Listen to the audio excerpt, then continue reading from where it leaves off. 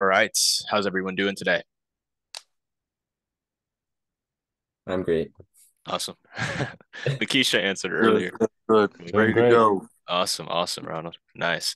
Yeah, so today we're just going to focus on pretty much cold calling and kind of what exactly we're saying. And we're going to do some role play and things like that too. Um, Sorry, I'm just pulling something up here. Yeah, so in terms of that, I guess we can kind of start off with questions in terms of specifically, hey, what am I doing wrong? What can I be doing better in terms of speaking with these agents? And we'll kind of just let the conversation flow from there. And there's a couple things that both Alex and I wanted to touch on as well too, in terms of pitching this stuff to agents and what exactly we should be saying. So I noticed some people in the chat today were talking about um, mentioning role playing, being kind of afraid. Sorry, I'm scrolling up through the Discord chat here. Um, Mentioning like being nervous to hop on the phone and things like that. So I'm wondering how we could kind of get over those nerves and feel more comfortable getting on the phone and actually speaking to agents. Cause I'd say that's one big thing right there is the analysis paralysis of just being able to grab my phone, pick it up, start dialing and talking. And some people laughed, but like literally that's the way I did it. Like, um, I just view it as I'm on the phone with these people. This isn't face to face sales. I'm not sitting in an office. If I screw up or say something stupid, or if there's some sort of weird confrontation, all I do is click one button and I'll never talk to those people again in my life. Right. So there's nothing to really be nervous about. Not saying, um, people are super nervous and things, but I know it can be a little nerve wracking when you're just starting out doing this. And yeah, so I just wanted to touch on that point. Just very low stress, shouldn't be something that's overthought. We'll definitely get some role playing in today with that. But wondering if anyone has questions in terms of kind of just the whole cold calling process in general and what exactly we should be saying and structuring things. Because Alex and I are going to go over everything and kind of touch on some things some more. But I'm wondering first if we want to open it up to some questions and see if anyone has any.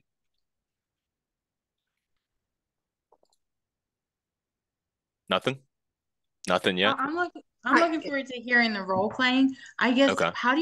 what's the best, and maybe in the role playing this will get answered, but the best way to like even just start the call when you get somebody on the phone. I mean, yeah, like we're calling in regards to this address, right? And wanted to find more information out about whether you're interested in taking a cash offer. We always start with cash offer, right? So yeah, the best way to start off the call would just be, really like any call, just introducing yourself.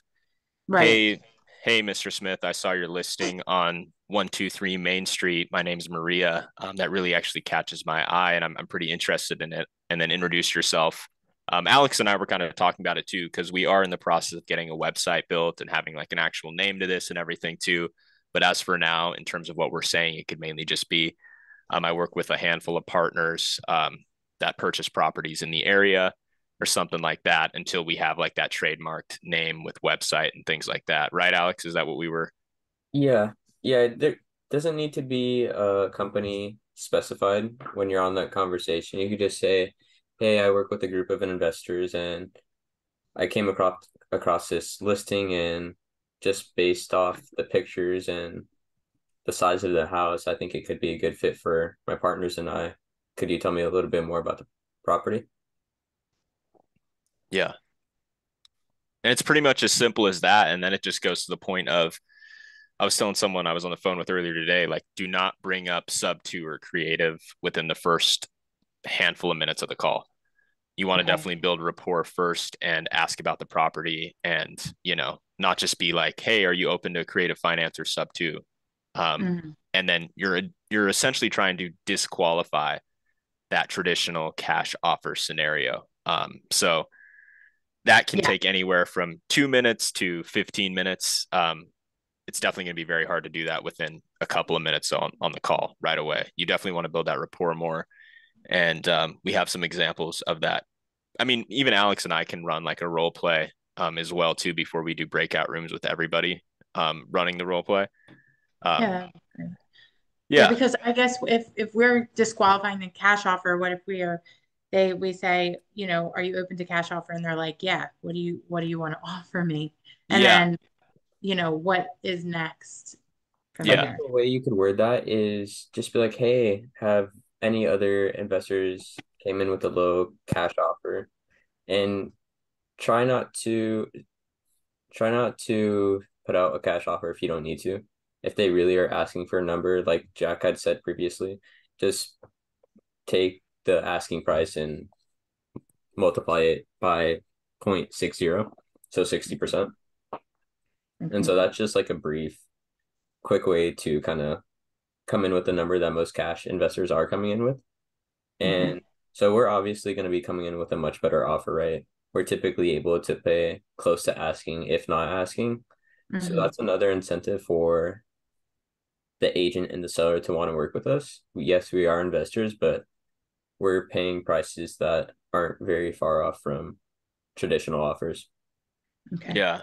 And one thing too that's important as well, like when I used to do direct to seller stuff, we'd call it dropping the anchor and instantly picking it back up. Because for example, like Alex said, why we want to try to avoid giving a number unless they really push for it is if their listings for 400K and I tell them I'm at 210, they're instantly going to get really pissed off. Well, not all the time, but they're going to say, oh, these people aren't serious. They're lowballing like mad. I don't want to even listen to anything else they have to say. Right. So something that could be good if they're really pushing for a number. Honestly, I don't even want to offend you with a number like that. Cash offer wise, we're investors here. We have to make money. So we're usually quite a bit below asking. But with this current scenario here, I think we could totally present something else that would work where we'd actually be able to come up close to the list price, like Alex Okay. just said. Okay. But then if they really push for a number, then it's something that you could drop like Okay. 60% of the listing price. Ideally, we don't want to do that though, because sometimes it does offend them. But as long as you basically make it aware that, hey, I know this probably won't work. I don't want to Yeah. do this, but this is one of the options we have if you don't want to take option B. Got it. Okay. Yeah. Okay. Cool. Was there another question with that, or do you want to follow up with something, Alex? Yeah, let me go ahead and unmute you so you could ask your question. Sure. Okay, so my question, can you hear me okay? Am I echoing? You're Yep. good. No, you're good. Okay, my question is, based on what you guys were just talking about with the first call and not wanting to bring up sub two or creative within the first couple of minutes. So my question is it better to almost try and make a second call out of it and just call, find out about the property, let them know who I am, talk about it, and then like try to ask about creative the next time, or you want to get that done in the first call? You can definitely get it done in the first call. That's what we usually do. You could also totally make it a two call ordeal though too. Because I mean the thing is like urgency and timing is very important with this, and making it a Mm-hmm. two call thing could be a 48-hour kind of delay in terms of the Yeah. sequence, which we would prefer to try to avoid. But essentially, you could literally disqualify the typical cash offer in the first call. Like honestly, just looking at this from our investor standpoint, cash wise, we're going to be a lot lower than the ask price, but we have another Okay, cool. alternative that could get the seller what they want. That was my question, like wondering if it would be less painful. Yeah, right, right. Wouldn't you agree, Alex? I'd say try to keep that to one call. I'd say the second call would be maybe more so if that agent didn't have specifics in terms of remaining mortgage balance, PITI, interest rate, things like that. Yeah. Oh, okay. Okay. Yeah. So to that question, so as we're getting in and we're like, hey, we can get you an offer. The cash offer would come in quite low. I could give you what that is, but it's low. But we have another way of getting you close to your asking price.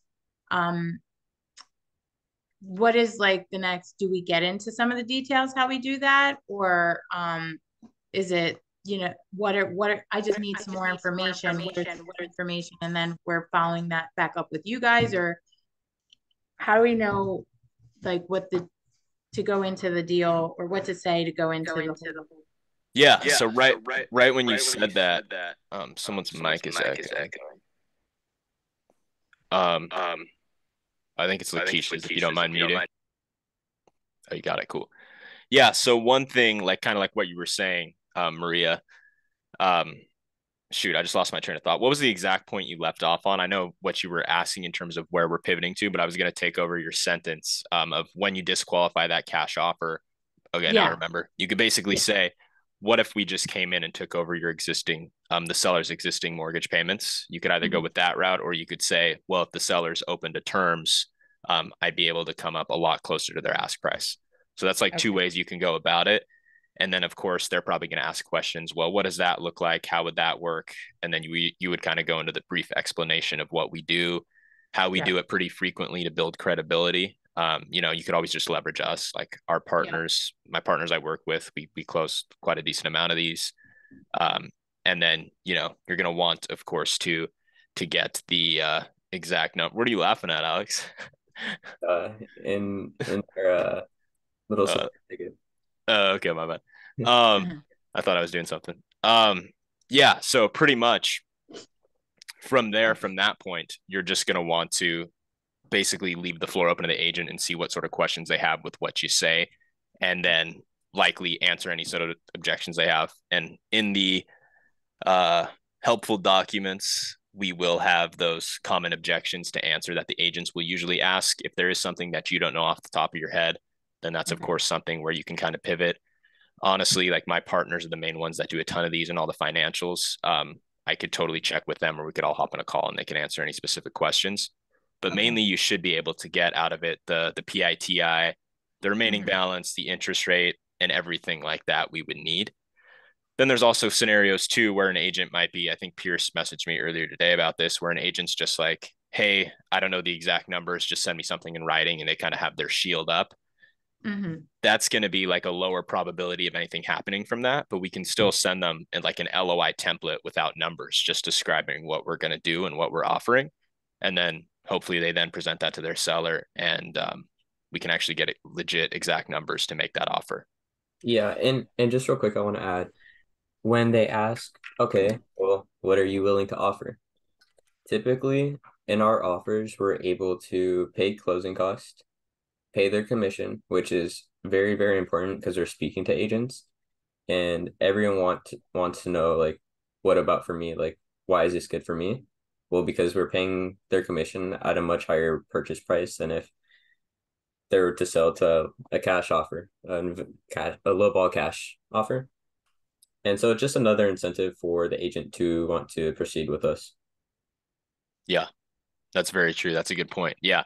Always ensuring and making sure with that agent too, like, hey, I just want to make sure you're taken care of too. I want to make sure we get your commission paid. We can help the seller out and not just have this hoping that someone will come in at the ask price. Cause I know it's been sitting a while. It's going to be, the more you do this, the more you'll learn how it varies situationally. But for example, like if I see something that's only on market 6 days, I'll have a slightly different approach to it than I would with the property that's been on market for 110 days. 110 days would be more of that approach of, I know the seller's probably kind of bleeding right now out of their pockets, and, we really need to make something work. I could totally come in and just take over those existing payments. I want to make sure this doesn't go expired. I want to make sure your commission gets paid. You don't have to worry about that. I'll take care of your full commission, and maybe even be able to give the seller some money in their pocket to walk away with as well too. Of course, depending on the equity in that whole situation. So yeah, and then you'd have a slightly different approach with, this has only been on market for 5 days. We're not looking at anything like that. Yeah, I just saw on my end of things, on my data here, that it looks like there's not much equity in this listing, where I'm basically just throwing that out there. If you want to have me on the back burner, definitely feel free to reach back out to me. Like sometimes we're just planting the seed in the agent's brain. Because ideally, if there's not much equity in that property, 3 weeks later, it's probably going to be sitting in the same spot, and we might be first on their backup offer list. Okay. Now, if they ask for some of this information in writing, like in terms of what we're asking them for, so the PITI, remaining balance and all of that, and interest rate, are we using our own email address to communicate that, right? Yeah, as of now, yes. Soon, Alex and I are trying to get a website and an actual domain and like company name for what we're doing here. Okay. And then I don't know how we would do that yet. I don't know. It would still maybe be your personal email, but then you can like CC the company that you work with, which would be us. Or maybe we could get everyone an individual email if they've been in the group for a long enough time or something like that. Got it. Okay. I'm just saying that, right, Alex? Does that sound like a decent idea? No, I agree with you. You're spot on. Gotcha. Yeah. Any other questions then in terms of calling and that whole the whole structure? Yeah, Sonny. Yeah. So if I understand what I'm hearing correctly, then I'm not looking to solve their problem. I'm looking to see if they're a fit for the criteria that you've given me. Is that my understanding? They kind of intertwine with one another. Because essentially us pitching sub two is likely solving their problem at the same time. Because we're pulling lists. Sometimes there's errors in prop stream though, where something will have a lot of equity, even though on prop stream it said otherwise. Sometimes there's just errors like that where there could be something that seems like it works as a hybrid deal where there's 80K equity in the deal. More so of solving someone's problem is, hey, I'm dead set on this price. I need this amount of money. Okay, well, we can come in, we can take over the existing payments and then do a carry on that equity and then give you the 10K you need to walk away with just to get this thing sold quickly. Um, so they kind of intertwine. I mean, I don't know that. What do you Yeah. think, Alex? No, I kind of I feel like they go hand in hand with each other. I think in terms of solving their problem, it's more so you're finding the motivation of the seller. And once you're able to understand what the motivation of the seller is, you're better able to understand what your offer needs to be in order to make them find it attractive, right? Because if But their motivation may not even be anything like what the criteria is. So, what do I do with that? Oh, you don't fit into ours. I have no one to refer you to that's that criteria would fit. I want to, I'm trying to build a relationship with this person because this person is a real estate agent that could give me more leads. This is a criteria I'm looking for. We could partner if you find things like this fits in my wheelhouse. But then this particular one doesn't. Does that make sense what I'm saying? So are you basically asking if they shoot down sub two and say they're not open to someone coming in and taking over the existing mortgage, how you can potentially still keep that relationship with that agent Yeah, afloat? Okay, yeah, gotcha. So honestly, then you could say, well, honestly, for our business model, sometimes we do this just depends. So for us personally right now, I don't know, Alex, I don't want to speak for Alex. I don't want cash deals being sent to me because a lot of the time it's you're going to get on an agent's like just list and you're going to get email blasted with a bunch of garbage. And unfortunately, we don't have time to go through a bunch of garbage. Like we're trying to focus specifically on the sub two low equity seller finance, creative deals like that. So I mean, you could say we're basically specializing in taking over existing payments and seller financing. Those are the kind of deals we're right. looking for. Kind of our criteria is we're looking around to get into a deal with less than 10% of the whole purchase price of the property. So if it's worth 200K, we'd like to be in at less than 20K, um, preferably turnkey things. And then you could kind of go in and explaining about certain scenarios on deals your partners have done previously where someone got a divorce and there wasn't equity in the deal. So we came in and took over the existing payments rather than them putting it on market and taking a loss after paying agent commissions and closing costs and things like that. You could also leverage another example, like one I just closed on recently, where the seller had a bunch of dogs and some family health issues and things like that, where they didn't want showings or anything like that. So we came in and we just took over their existing payments as an investor. Um, but I mean, just basically hitting the nail on the head with mainly the sub two stuff. When someone doesn't have any equity in a deal, we can come in and take care of it and make sure you get paid your commission. As long as you're emphasizing that that agent's going to get paid their commission, you can sometimes beat them before they even list a property on market, knowing that it probably won't move at that price. And they have someone in their back pocket that they know can come in and take over the existing payments. Anything else to add on that, Alex? No, that was perfectly well said. I think pivoting once they shut down the subject to offer to relationship building is the best way to go.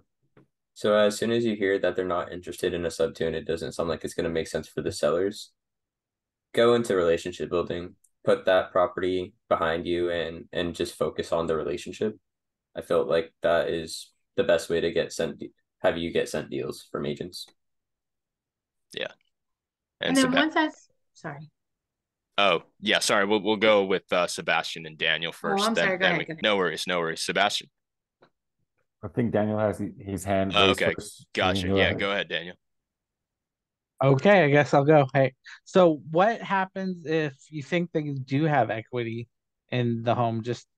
There's a lot I'm hearing a lot of just move on to the next person. So is that really the what you're looking at? That would be something that's kind of more situational. Like if it was on market for, let's say, more than a month and a half, then that could be something that would be worth exploring because, hey, they're kind of stuck at that price. It's not moving at that price and it's been on market for a decent amount of time. But Well, if there's because some, I'm seeing a couple where it says that they took 15,000 down, they price dropped or recently or that kind of thing. yeah, I mean, if they are open, if you speak with an agent and the agent says that they are open to hearing potential offers of us coming in, taking over payments, and potentially them being open to carrying some equity, so like a hybrid deal, or if they're open to terms, we'd still be able to definitely make an offer or something happen on it. It's just a lower likelihood of someone being willing to do that if they can just price drop more and just get a traditional sale and get their Hmm. cash. Right. Just a lower likelihood. Okay. Yeah. I just guess you gotta try to ask those questions and see where it goes. So. Yeah. Sebastian. Yeah, my question was more along the same lines because I have been getting a lot of properties that have equity on them, and a lot of the times the agent's telling me that the seller is looking to use that to purchase another property. So I'm trying to see if it could be uh if even a hybrid could be a solution for them. So I just wanted to see if something worth pursuing, if it made sense to the seller, Yeah. or should I just continue to move on? Because again, I am seeing a lot of the properties um, have equity Yeah. I when would I'm likely, pitching. yeah, I would likely say just move on. Depending on the scenario, of course, like say the house is worth 200K, there's a mortgage of 160 in place, and for some reason no offers are coming in at 200K and they're just firm at 200K. Well, we could offer them, it's just situational, right? So say if they wanted 10K for a construction project or something like that, we could give you 10K and then we could carry that remaining whatever 20 or 30K over the course of X amount of years.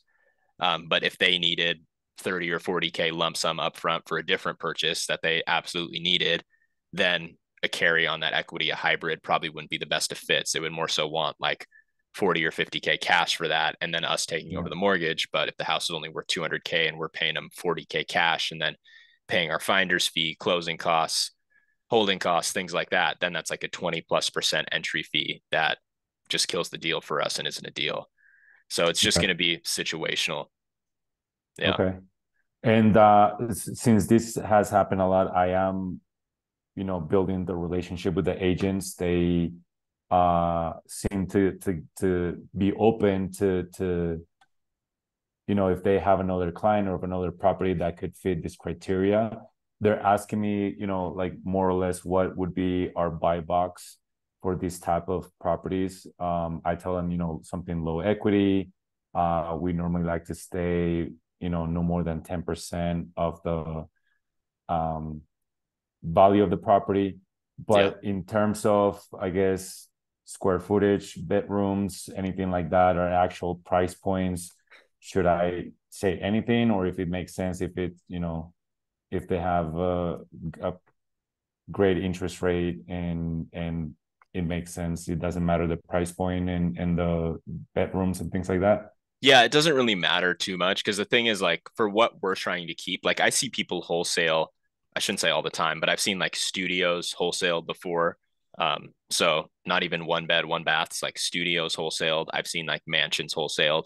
It really just depends on the terms. It's going to be a lot harder for us to either buy something ourselves. Ideally, we're trying to buy as much as we can ourselves, but for things that don't fit our exact criteria, then we'll assign it. So we have had a handful of like super higher end, not mansions, but closer to that like $1 million figure range or up there or triple or 4X the median home price for that city. Not saying a deal can't be done with those, but it's a lot harder to actually move them, and it's harder for us in terms of our exit. So something like that we'd likely assign, but I wouldn't say, hey, I don't want to look at these at all. We're pretty much open to anything as long as it's in decent shape and relatively turnkey, move-in ready. And as long as we can get it, close to that 10% entry, it's definitely something still worth having an agent send our way. Okay, perfect. Yeah. And then Maria? Yeah, okay, sorry. No So worries. a couple things. When we come across ones that just don't work, we're going to build the relationship with the agent. But are we just disqualifying that lead on our lead list then and just putting notes and saying this didn't work for this address? Yeah, I would just disqualify it. Alex, isn't there something that you click that says like cold as well? Like the lead is cold. I think it was like warm, hot, cold. Cold Right. would just Yeah, there's So, I believe it's agent temperature, but you could use it as a lead temperature, whatever fits okay. better. So we'll just click cold when it's just a solid no for that property then. And for the properties on the lead list, they've already been scrubbed to the best of the ability based on PropStream information that they're low equity and that the ARV is what the purchase price is at then, or so that's the thing with like PropStream. It's kind of just an estimator. And we actually kind of tweak something a little bit, which I think is going to yield better results. Like Alex and I were talking about it the other night, where we're actually doing now nothing purchased farther back than 3 years, and then nothing purchased more recently than within a year. Because if we're looking at anything from a year ago to now, the interest rate's likely going to be in that 7+ range. mm-hmm. And then anything past 3 years ago is going to have a lot of equity. Whereas previously we were just trying to use like 10%, like the estimators from the PropStream filters, and then that allows more room for error. I mean, it's to the best of the service's ability and our ability to try to narrow it down to the best criteria and likelihood as possible. But that still doesn't mean they're going to be perfect. And then those numbers on PropStream that are pulled, usually a decent amount of time they're correct, but it's always good to just look up that address on Zillow too, so you can see pictures while you're calling, and then also just confirm that the phone number there is also the same one that PropStream had, because sometimes it gets the agent cell confused with the brokerage firm's number and things like that. Got it. And as far as like, sorry, I just want to say something to Maria too. I realized that, where it says hot and cold, you can actually go in there and edit it. What I put is person didn't answer and stuff like that. So you always know you can just go back. So you can actually add things to the emojis and stuff like that, your own little nice. text. Okay. I like that. I like that idea, Ronald. Yeah, that might be a good one. Like, and one thing for everyone in here, like that suggestions tab in the team thing in Discord. Like, if anyone has any ideas or things like that to make it better for everyone, feel free to share that in there, because I actually like that idea in terms of making it easier to keep track of things than typing it out. Yeah, what I did with mine was I made one for the temperature of the lead and one for the temperature of the agent. So I know if the agent was open to like work, then I said the agent's warm or hot. And if the lead was like, he said, no, this seller definitely doesn't want to do subject to, but I can, look around and see if I have something else, then I differentiate one from the other. Awesome. And one thing I want to touch on, Sebastian, that you just kind of brought up to me is when an agent tells you they're not interested, there's two ways you could go about it. One way I really like to go about it is I'm like, oh, so it sounds like you kind of already had the conversation with the seller. And they'll be like, yeah. And they'll give the reason why. And just try to dig deeper, because sometimes you'll get stopped at that surface level answer, when if you dig a little deeper, you could usually find a way around that objection they have. And I've noticed it's helped me get further in some leads and others that I kind of just stopped at that mark. I personally heard that work for him earlier today. It definitely works. Yeah, I agree, because I've gotten a few properties where the agent said this is like the 30th person that's called me about seller finance or creative finance, and definitely not interested.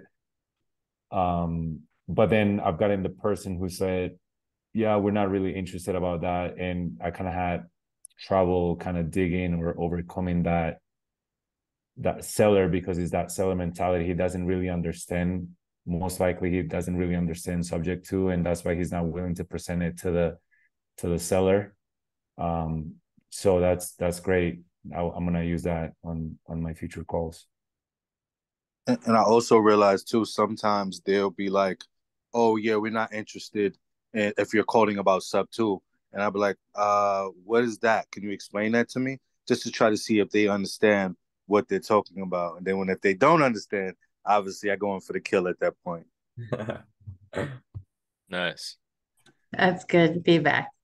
Um, Only second question that I had was this list as far as like knowing if what the estimated value is. So the purchase price to the estimated value. So saying that doesn't need a ton of repairs. If we get down the road of getting into like the offer and things like that, has this list been scrubbed that it's at the right purchase price based on repairs and everything that are needed, or does that need to be vetted?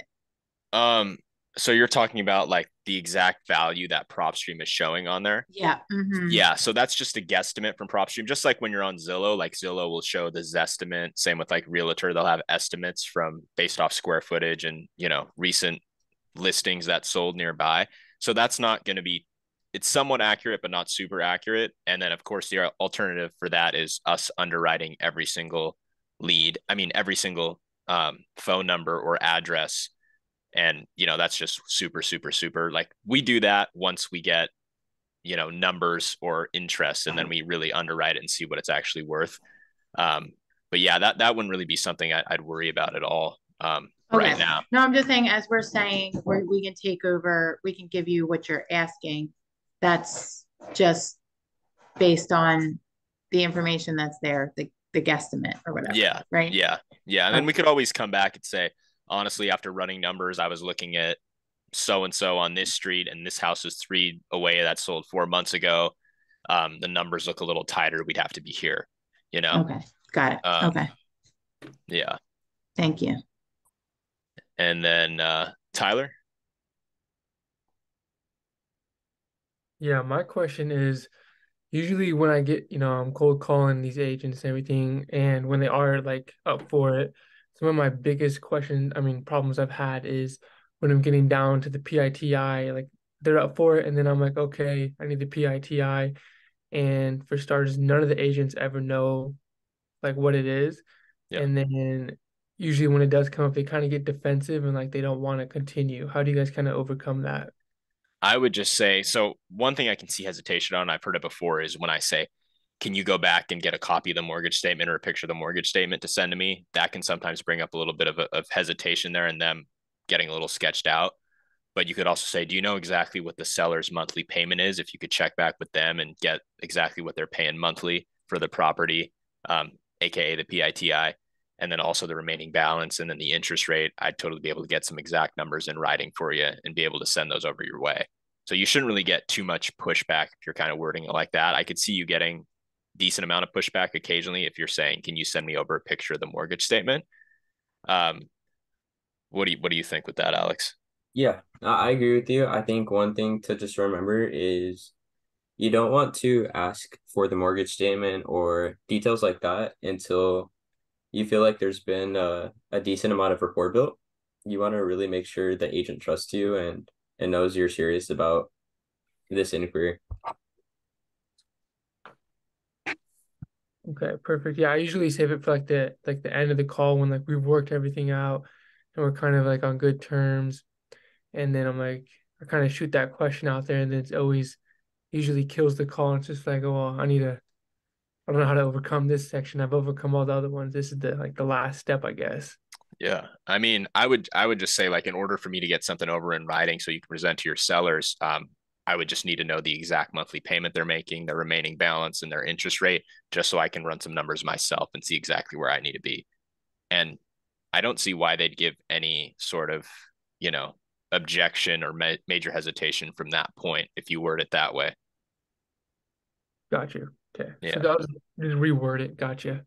Or how were you kind of saying? Were you just saying PITR? Or were you saying, can you send over a picture of your mortgage statement? Or Yeah, I was just saying basically like, everything sounds good and it's working out. The last thing we would need to submit an offer is we just need the PITI.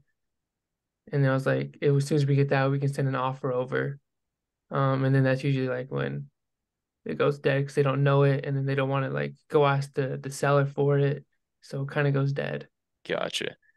Yeah, I mean, I would say explain it. I mean, I would hope all agents know what PITI is, but I would explain it and refer to PITI as principal, interest, taxes, insurance, aka the monthly payment, the remaining balance, the interest rate, just so we know where we need to be at numbers wise, and so I can give a legit, exact offer in writing. If they don't know that and seem like they don't want to do that, then we can send over something in writing that's more broad, just saying what we're doing, which would be taking over the existing payments. But we can't really have numbers on there. But at least they have to hopefully legally present that to their client. And then if their client or the seller was interested in moving forward with that, then they would get back to us with numbers. Gotcha. Yeah, I'm looking at Sunny's question here. Isn't there a software that can pull that information for the PITI? PropStream does it. A lot of services do it. It's only accurate maybe like 70% of the time, though. Um, so there's too much error in it to be confident in it, I would say. Yeah. And then I don't know. Do we have time for more questions, Alex, or should we jump into the role play? Let's do one more and then we'll. Okay. Noah? Yes, can you hear me okay? Yes, sir. Cool. So just a question, because out of respect for you guys and you guys applying the list to us, obviously I want to make sure we're on the same page. But I just want to say, obviously, we're strictly going towards certain types of, sub two primarily. But obviously, like I said, I found a seller financing earlier. But let's just say we disqualify everything, and there's nothing that you're comfortable with doing as a lead that I've gotten from you guys. What is your rule and how do you feel about, hey, I find somebody else who's willing to wholesale or seller finance or do some other type of creative finance? How do you guys want to go about things like that? Because obviously I want to respect you guys, your list, our agreement. Yeah. But if there's a chance for me to do something still, obviously in my book, even as a realtor, I don't disqualify leads just because of one thing to me. I'm willing to branch out and try other things and keep going with it if I can. I don't give up on it, I guess you can say. Gotcha. Yeah. And that's something Alex and I could kind of discuss too. I mean, I'm just thinking off the top of my head right now. Because like I was saying kind of at the start of this call here, for me, it's like very low yield for myself when someone sends me a cash deal or something like that, like, or a multifamily deal that I'm like, maybe there's a deal here, but just time wise and for what I'm trying to do with primarily getting these subject to deals and wrapping them, me trying to run numbers and wholesale a cash deal just isn't worth the ROI. Um, at least for what we're trying to build. So I'm just kind of, that's definitely something to think about, and that is a good question. So you're basically saying if you're calling an agent off of one of our lists and it doesn't work there for like a creative deal, but then they send you something else that looks like it works well as a cash deal, how we would proceed about that? Uh, I guess I explained that maybe wrong a little bit. It's more so, let's just say there's nothing that you guys are capable of doing or something you don't want to make a lot of, right? So there's a situation that buyer or seller is willing to do some type of creative finance, and it's something that just doesn't work for you guys number wise, whatever it is. But Okay. I'm able to go to somebody I know personally, let's say, and he's a maybe a gator lender. I don't know. The world, there's so many opportunities out there, is what I'm saying.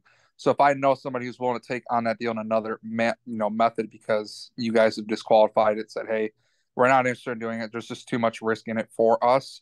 I want to Yeah. know how to proceed because I want to follow what you guys would like to do. But from what I'm seeing, it's basically if it disqualifies from you guys, it doesn't make sense to, keep the lead for you guys if no one's going to do anything with it. If I can That's make true. something up with somebody else. So I That's just want to true. make sure I respect you at the end of the day and we're on the Yeah. same. Yeah. So No, I'd assume I could bring it to you and, we can make an agreement, say, okay, you guys disqualified it. Maybe you don't have any questions on it. You don't think you can do anything with it. Okay, no, you can go ahead and take it. If you have somebody who wants to take it, feel free. I don't mind as long as you've discussed it with us.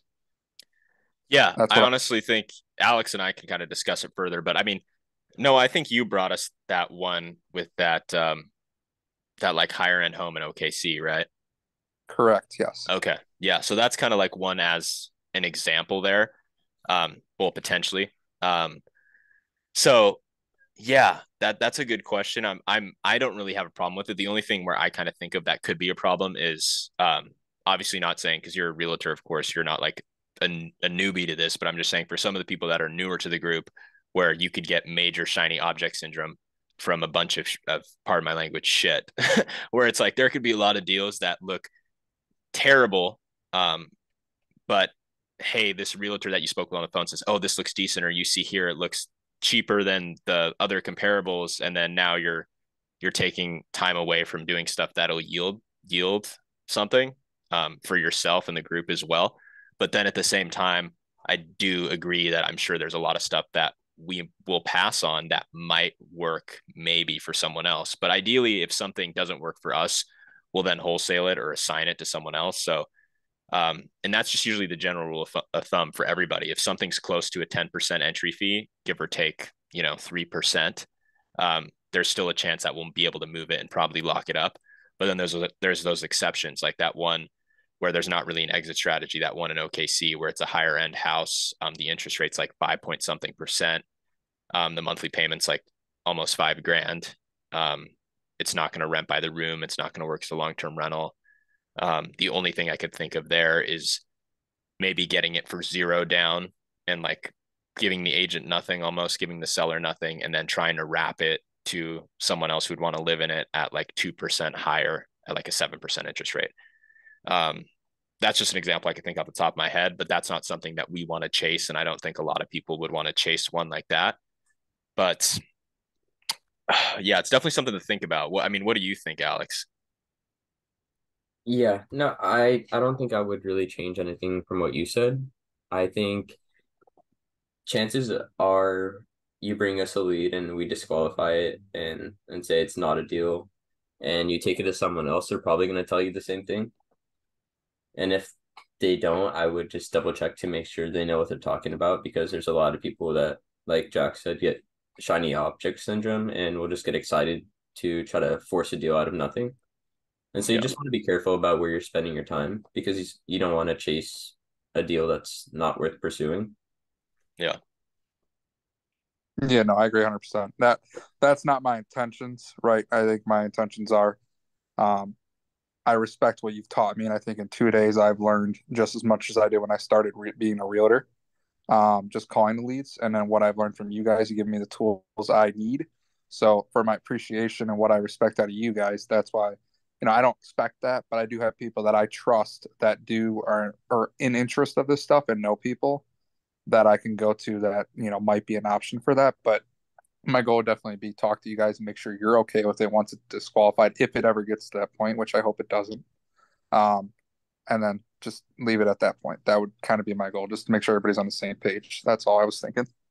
Yeah, man. No, I think that sounds good, and I totally appreciate that attitude and respect and whatnot right there. So that's awesome, man. I appreciate that. Not a problem. And then they had a question about the PITI statement exactly. I think they're wanting a better understanding of how to bring that up to an agent and not get shut down. And then also maybe adding it to our script, because I know the actual, like we have, of course, the call recordings and stuff, but then within the script itself, I don't think we ever added onto that with like specifics in terms of asking this with the PITI and exacts. It was more so just verbal things we've said, and then in the recordings. Yeah. But maybe I can make an adjustment to that later tonight and add it into the script. Yeah, I think we could do that today. Yeah, because I think that was kind of the question.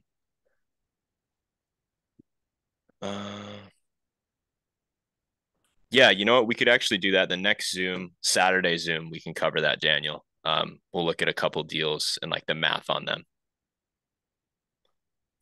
And then that'll be good, because we could probably look at a couple deals and then record them too. Yeah, so I guess right now we can jump into role play. I actually have to hop on a call at 5, so that's like 15 minutes. But if we get everyone in breakout rooms, and then maybe me and Alex just kind of bounce around, does that sound like a good structure? Yeah, let's do it. You're host of the Zoom, so we'll see how this breakout room stuff goes. I can't remember the last time I ran a Zoom with breakout rooms. I got this, man. Don't worry. Just one thing to consider is it's going to be groups of 2. And so you're just going to want to take turns, one person being an agent, one person being us, the cold callers, and you just want to remember to not make it super easy for them, but also make it so they could at least get some good practice and have a good conversation with you. Yeah. So And not shut down. No, we're not interested in sub two. yeah, let them get into like 2 to 3 minutes into the conversation, and then just switch and rinse and repeat. Yeah, and we'll I guess Alex and I will kind of bounce around between groups and stuff as well if there's any questions or just to chime in.